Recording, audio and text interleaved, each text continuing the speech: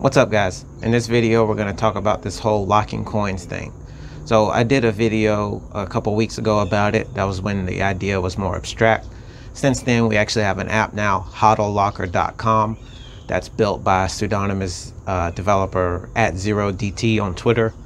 He's also the guy that did the Power Rare guns, 3D model guns, and he worked with Gorilla Pool way back to do like 50 megabyte. Put the whole 3D model things on, guns on chain, and sold them as NFTs, which was really cool. So he's the developer behind this. He's also had help from Jack Liu from Relay, who kind of incepted this idea. And as of today, there are about almost 450 BSVs locked into this app. So the idea is, as I mentioned in the video and an article, which I'll link below, I have another article coming out on CoinGeek this week. But the idea is that you have a leaderboard where basically people lock up their coins for X amount of blocks, right? So whoever has the most coins locked up is at the top of the leaderboard.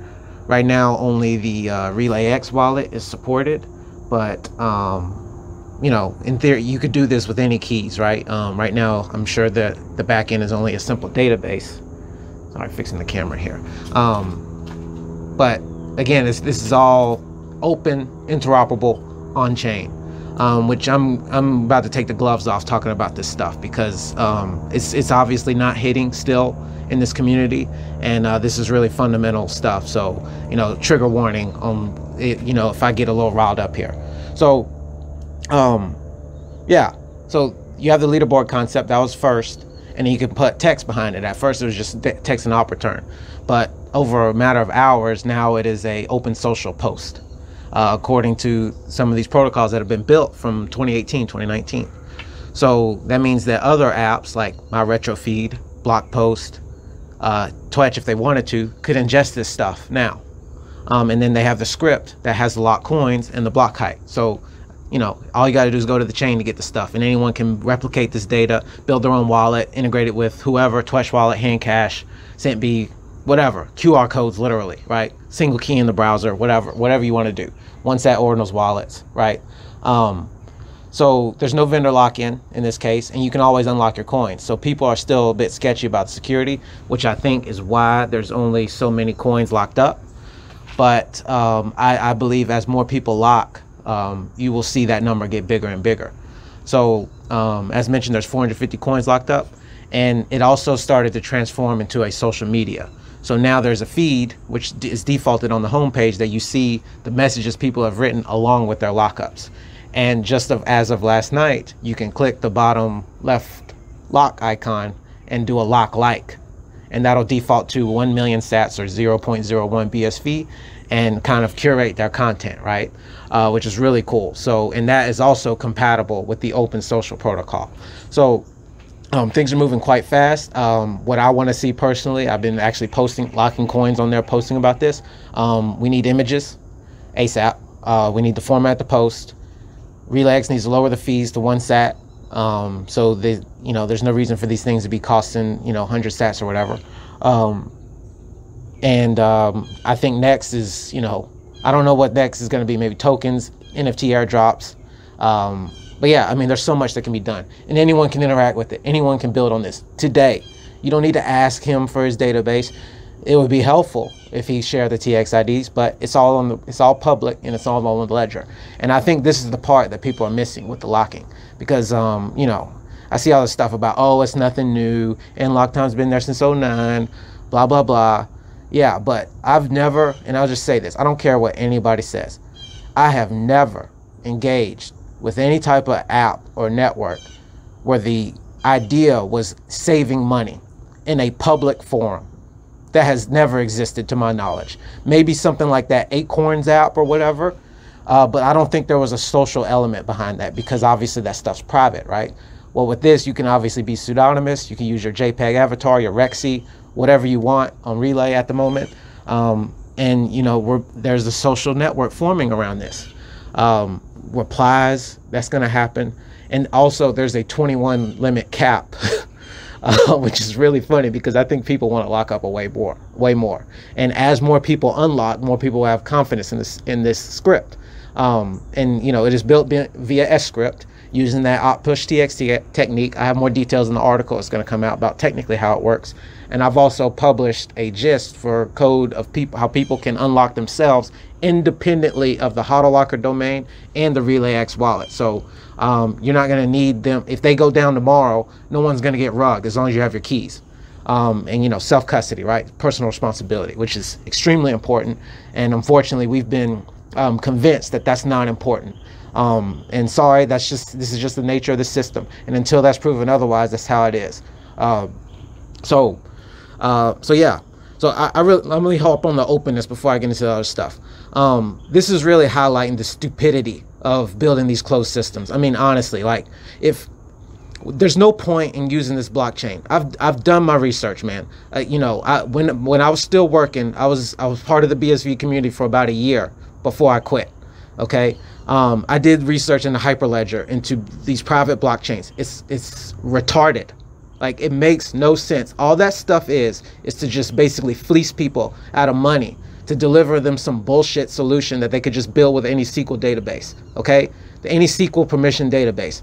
If you're going to use the ledger for closed stuff, that I'm not saying it's not valuable. What I'm saying is, in an environment where the coin price is 30, there is no demand, and this thing is still looked at as basically a scam by someone cosplaying as Satoshi. That's the public perception. In that environment, this thing is not going to take off by using it in that way. And this is what I said about how the old system, that all the crypto has rejected ideas from the old system.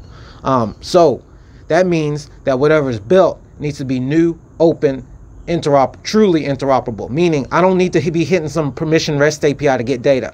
No, fuck that. I need to be going to the ledger with a fucking TX ID, getting the transaction, inspecting that shit myself, looking at the outputs, how much coins was there. Okay, I got all of it. I do not need to be doing some auth token, OAuth dumb shit, Web 2 bullshit to be getting the data. I can go check the shit myself, okay? And that's the nature of this. And this is what people aren't getting, criticizing. Oh, I can lock coins myself. Oh, I trust myself to be personally responsible. Dude, CDs are a thing. Trusts are certificate deposits. Trusts are a thing. Life insurance is a thing, right? Those things are set up because people aren't responsible.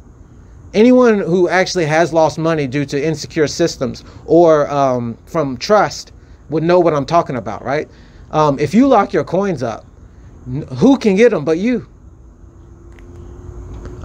If you think, oh, okay, I can just be personally responsible. Okay. How many people were personally responsible when Silk Road came out and BTC was what? Bitcoin was $9. And then today, like my buddy who found out from another friend at church that, you know, he had it back in the day with Silk Road. And then he's like, what's that? What's it now? 30 bucks? And the guy said, no, 30,000. And he just put his hands like this.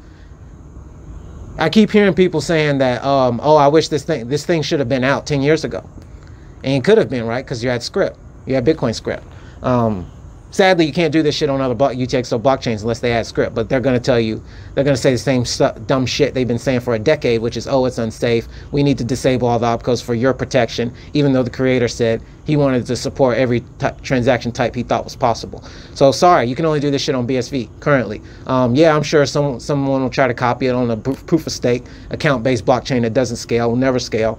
You know, add some degen shit.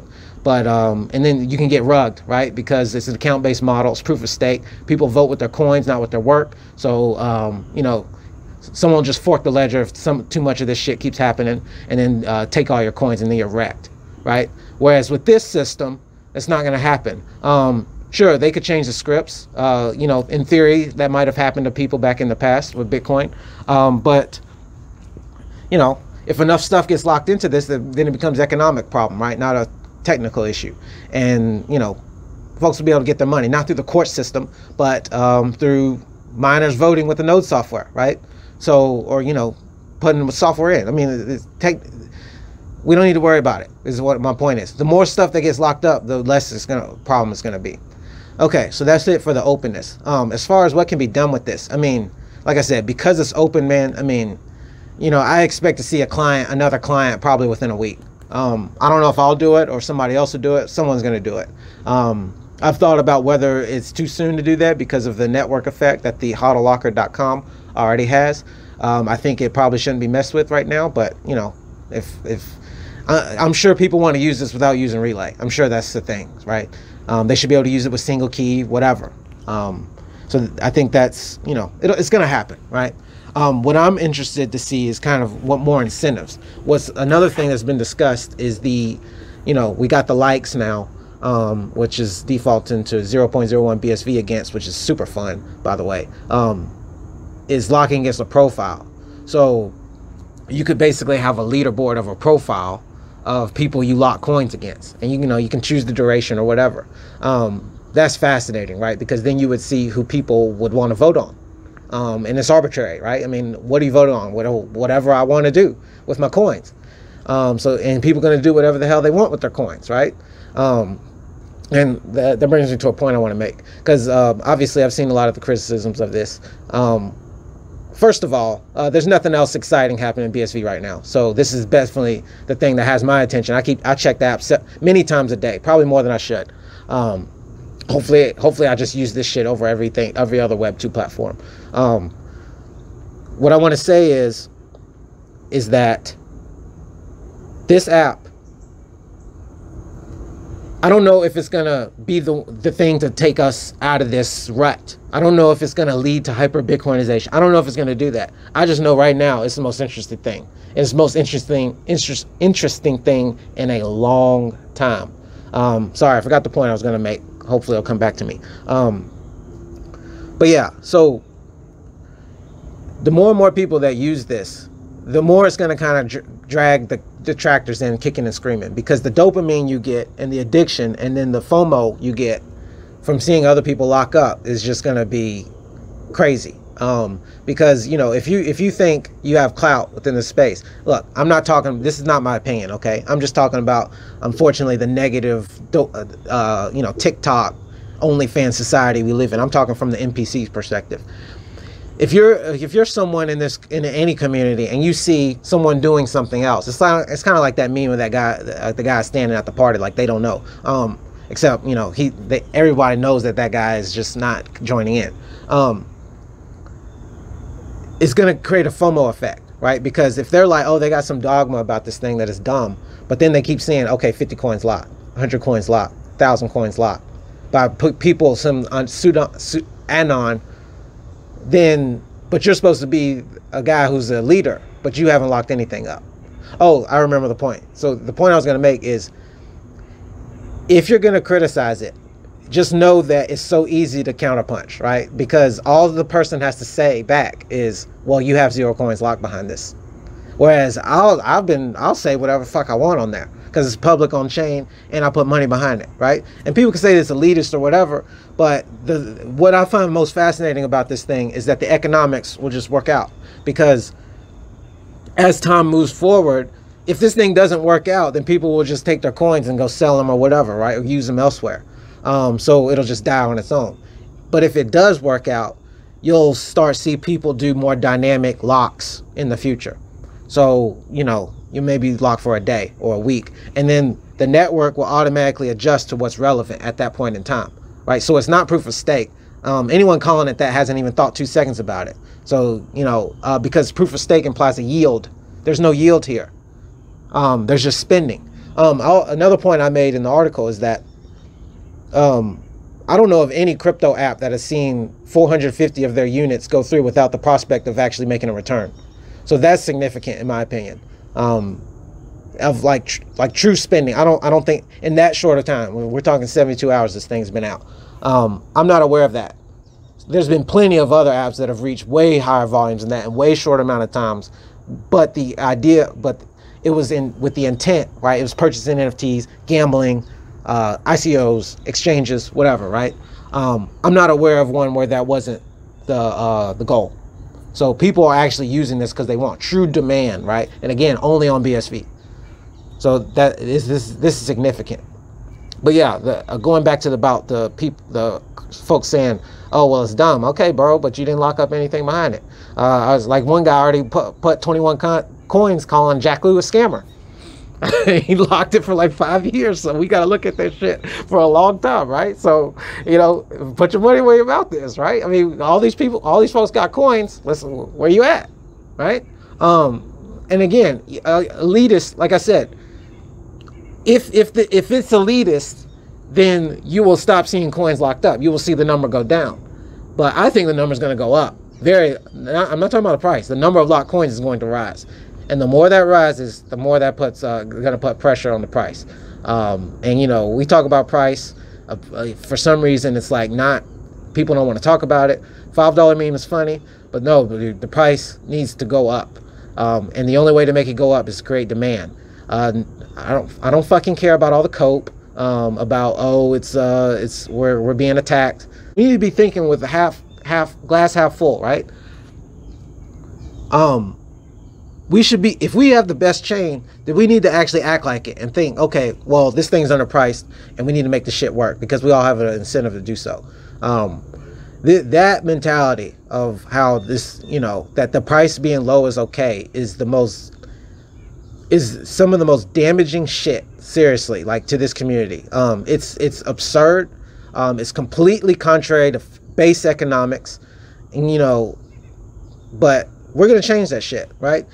Like I said, I don't know if this is gonna work, but it's got legs, man. It's got momentum. I mean, the meme magic behind this thing is great. I check it all the time to see what people are saying, where they're putting their money where their mouth is. And, you know, I know a lot of folks are gonna not like it. They're not going to use it, which is fine, right? But I'm not saying you can't criticize it. All I'm saying is just be prepared for someone to tell you that, well, there's 0 coins. Like Kravitz told Kurt, he said, well, you didn't lock anything and you didn't put any POW, proof of work, so this is indistinguishable from bullshit. Which, you know, I mean, I like both of those guys, so it's pretty funny. But, I mean, it's the truth, right? It's the truth. It's so, like, yeah, man, I mean, so I encourage people to just go try it out. If you're worried about the security, like I said, I've unlocked a few times independently of the domain or the RelayX wallet, just using my keys. And I'll put the gist right there. The more you see locked up, I mean, the more times you see people unlock, will give more confidence in the system. And in this script. And, you know, it's using, like I said, it's using S-script, that alt push TX technique, so you can do stateful stuff on Bitcoin. And, you know, that technique is, I'm pretty sure is the most custom used script in the chain, which is it's used with order lock, which is how we buy NFTs and tokens on chain. So the more that gets used, the more confident people will become in it. And like I said, man, the next one, I'm looking for 1,000 coins, 5,000, 10,000 coins. When we get images and we lift the 21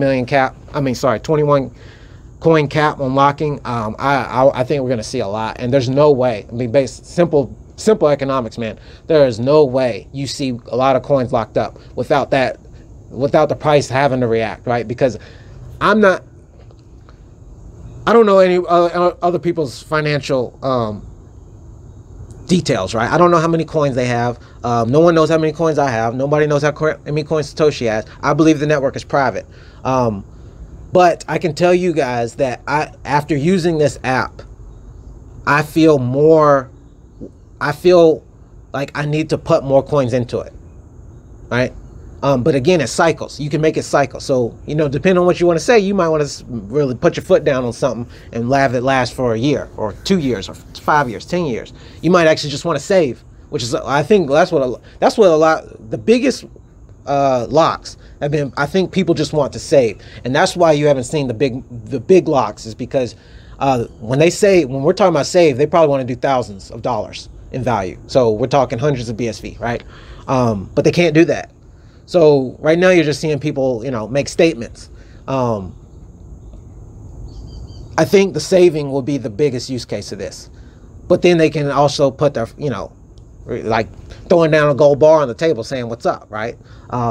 That feeling is great. I mean, you know, you can't even do that in real life, right? Like, because now it's all digital. I mean, you just use your credit card, and that's the incentive. There's no incentive to actually pay for anything with cash. But, you know, it's pretty badass. So that's kind of how I view this app. So I like it a lot. Comments will be fascinating, I'm sure, because a lot of people don't like it, and they don't like the people behind it. But like I said, man, it's all on chain, it's public, so there's really no one behind it. Zero and Jack have worked on this interface. Like I said, I expect there to be 5, 6. I expect to be another interface very soon, with another wallet, right? So yeah, and then all that stuff should all the feeds should show the same data. That's where we want to go. Okay. All right. So let me know feedback. I'll see you guys in the next one. Bye.